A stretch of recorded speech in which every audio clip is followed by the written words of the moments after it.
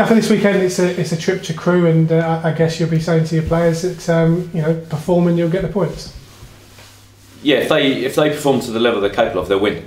No question. This morning we've talked about the levels of consistency that are needed to win games consistently. It's young players win a game, get a pat on the back. In many instances, don't know how to take it. Maybe get filled up of praise. And sometimes when they get filled up with praise, they lose the hunger for the next bit of praise, and they have to fail in order to get the hunger to succeed again. But I think this group is learning that. I think they're starting to understand that big careers are forged by players who get the praise for a good performance and then back that up by getting some more praise for another good performance, and it's how you build reputations. And as a team, it's getting a win and getting the praise and then going and giving the fans something else to enjoy. That's the key. That's what makes a successful team and makes a successful club. So I think we know what's expected of ourselves in terms of the mentality and the approach to the game. We underestimate nobody. We know that on their day they managed to beat Sheffield United at home. On their day they got beaten in the 92nd minute by Gillingham at home, who were sitting where they're sitting. They went to Burton and they got a 0-0. So they've got the potential to put in a performance like that. I've said all week. You'll get sides who will turn it on against the bigger clubs. You get individual players who perhaps are wanting to impress, wanting to put their name in the frame. Have a look at me, look at what I can do. And so for all sorts of reasons, groups of players produce goods on the day that maybe they don't produce every week. So as much as we've got to develop that consistency, you've got to realise other sides have got an inconsistency, and that gives highs and that gives lows, and you've got to be ready just in case they have one of those days where they produce a high. You've got to be ready to be better than that. So we know the script. Last couple of weeks you've had clear weeks in terms of the training schedule. How pleased have you been with the players' application in those training sessions? It's been good to see the squad players able to get games. We've been able to get 90 minutes into lads who desperately needed them, and it's very, very frustrating for those players when they're not playing first team football. They're sitting on the bench. They go from game to game unable to put in performances that help them to get closer to their fitness. Somebody like Harry Beautyman, I said to him the other week, I've not even been watching you so far. Because when you've been playing minutes, I'm completely conscious that until you've got some minutes in your legs, you're not going to be able to show me anything like the player that you are. So it might take you a game, it might take you two, it might take you 5 or 6 games before you're at a level where you're producing what you're capable of. So don't feel judged, go and enjoy the football in the meantime, and sooner or later you'll be at a level where you can start competing for a shirt.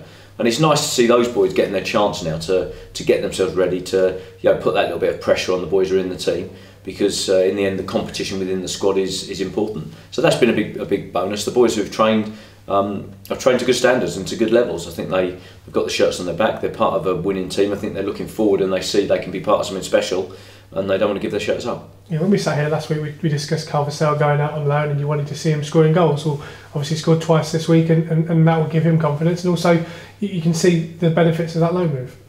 Oh, it's brilliant. I mean, he's had two games now with the side right down the bottom, and he's made a difference. He's helped them to the draw in the home game. He's helped them with the goals and his performance the other night to get the victory. Massive credit to him, because it takes a big character to go in and help lift a club that's been struggling for results, and already start to make his mark. What Carl will know, like I've been saying about the boys here, it's fine making that mark. It's now about sustaining that mark, and it's having the hunger to not feel as though you've proved something, but to go on and prove the next bit of the journey. Make sure that by the time January comes, it's 10 goals in 10 games or 12 goals in 10 games. Don't let it be a couple of goals that won a game up there. Make sure you sustain it, make sure you build on it, make sure you develop and improve and keep building that reputation. One player that you may potentially have back in the squad this week is Harry Anderson, in terms of the fact that he's been doing a bit of training. He's had a really unlucky bit of time on the sidelines with his hand injury, and he's a player that can have an impact. Well, Harry's a terrific young player who has got so much promise. I listen to Barry a lot about players, and he's got so much experience, and he knows the lads within the squad here, he knows what they're capable of, and he talks so highly of Harry and his potential. I think when you come in as a manager, young players react in one of several ways, but quite often they want to prove themselves to you so much that they start snatching at things and they lose their rhythm a little bit. And I think, if I'm honest, Harry's probably struggled a little bit like this since I've been here. His rhythm hasn't quite been in his game, his end product hasn't quite been there, but you can see that he's going to be a hell of a player. He's a wonderful young talent, and you know, I went across to watch the game when we beat MK Dons, and I was talking to Carl Robinson, and he was talking about Harry in the highest possible terms. He's seen more of him than I had, but on the day Harry was excellent. Really did start to come out of himself. Scored a terrific goal, and you could see why a Championship club in that instance was looking at him and eyeing him longingly. Soleimani Koulibaly's been away this week with the Ivory Coast. He's back in the building and available for Saturday. He's an infectious character, this Solly, isn't he, around the dressing room? Yeah, I want to learn that backflip that he's got. I'm doing all I can. I'm doing all I can to develop my gymnastic capabilities. I'm hoping that on the final day of the season we're lifting a trophy around the ground, and I'm doing my backflip as I catch the medals. But we'll see how that one goes. I'm not so sure I'll get there, but it won't be for the want of trying. And obviously, in terms of his ability on the pitch, he showed and demonstrated when he came on, obviously scoring with pretty much his first touch last weekend, that he can be that fox in the box. Well, Solly is a wonderful talent. He's growing and improving as the days go by. He's this morning, you know, you can see him taking on board the messages you're giving him, wanting to learn, wanting to evolve, wanting to develop.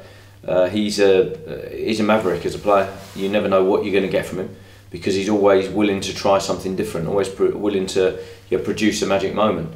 But he wants to be a team player as well. He is a team player, and he's a fantastic character to work with. I pulled him and Lee last week and said, look, boys, I've got a massive problem, which is I haven't got enough shirts to give out. The pair of you are both really special talents in my eyes. I've got to pick one of you and not the other at the moment. If I was playing the pair of you, I'd be excited. But you know, Connor's been in great form, and that makes it really difficult for me. But you know the pair of you just how highly I value you, because you are both special talents, and you're going to go on and have fantastic careers. So it's a nice situation to be in, where you've got the likes of Solly, you've got Marcus sitting in reserve, you've got Lee who's holding a shirt down, and Connor who's holding a shirt down, and you know, we really have got an array of attacking talent at the club. Gabby Zakwani picked up a slight knock this week. Again, you'll be leaving it as late as possible with him, because you just never know. No, Gabby is Gabby. He tends to defy the odds. When a physio says he won't play, he says I will, and so you always keep an open mind. He hasn't trained this morning, but we'll see how he settles down before we make any final decisions for the weekend. And just finally, obviously, the loan window does close next week. I guess you don't want to be bringing players in for the sake of bringing players in. If there's someone out there that you feel can strengthen the squad, I guess that's the remit you're looking at. Well, we're not in the market to strengthen the squad. We've got to be mindful that come January, there's every chance that people are going to be knocking on our door. You only need to see what's gone on with Dele Alli to realise that some of our talent here is going to be given its chance. You know, when a player like Dele goes, you know, all the way, and then people look back at League One and think, well, what else is down there? And you look at the Andersons, the Santoses, the Washingtons, the Madisons.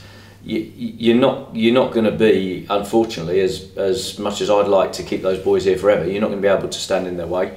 And there's too much talent there to think that people won't be looking. So we've always got to be ready with, you know, the player that's going to replace any one of them as and when the moment comes. But the focus has to be on those players evolving and developing. Now, if those players are evolving and developing, then there's no real possibility of us bringing players in, because you're not going to go and get players at the level they're at right now in on loan or on permanent deals. So you know, we've got to be very careful to plan ahead and expect departures. Make sure that at the time of the departure we can bring somebody in who is going to be able to go straight into the team as a direct replacement, be at that level.